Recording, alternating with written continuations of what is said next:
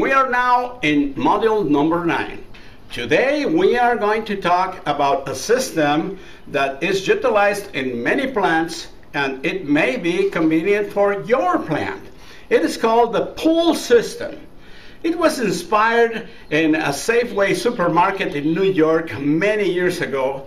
A group of Japanese were visiting there, and they say, how come these guys don't have a storage here? They don't have a warehouse of products and merchandise. So they realized that the supermarket was the right idea for manufacturing, because they create a pull system, meaning that only when you have pulled from the shelf some materials or some parts, they will be replenished, not before. And that is very good, because your shelves are the information that show everybody else that you need something in your job for doing your process. So there is no warehouse in the supermarket, nor at a Toyota plant. Materials flow timely at the demand of the workstation, and everybody is so happy. They don't have a lot of materials on top of each other. No, you don't want that. Just as merchandise in the supermarket, parts and materials are supplied timely at the point of use in the agreed amounts according to the needs of each station. So suppliers play a very important role in this process, because many of the supplies are even brought in on consignment. So the manufacturing is charged only when they need to be replenished, and that's a very good deal. And we have got many deals with the suppliers of our customers. I don't know how many times. It is really good, very, very convenient. So it is also critical that we establish convenient cycles of replenishment. We talk to the suppliers and we say, hey, can you bring this every day during the morning?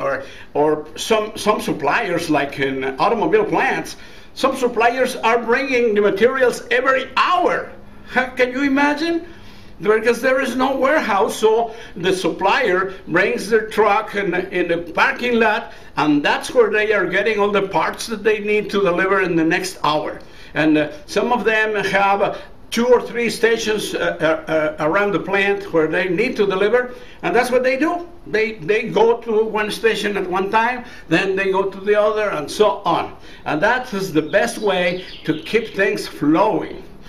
This allows for all the stations, the workstations, to be smaller and closer to each other. And that's critical, because then the spaces are a visual Kanban to replenish what we need in the station. That tells our supplier, hey, watch out, we're running out of these parts. So they bring some more. How about that? That's a very interesting concept. The pull system has been working for many companies for many, many years, and I hope that in some of your conditions, some of your operations, you will also be able to enjoy that very efficient system. By the way, next week we have our module number 10, of course, and in module number 10 we're going to talk about a very important topic, that is standardized work. That is very critical, because I don't know how many times I have found that one person does something one way, another person does it a different way. That's not good. So in order for you to get information about our new products every week, I recommend that you press a button up here that says subscribe. Subscribe to our channel, and it is for free, and you get the information every time we publish something new. Thank you very much.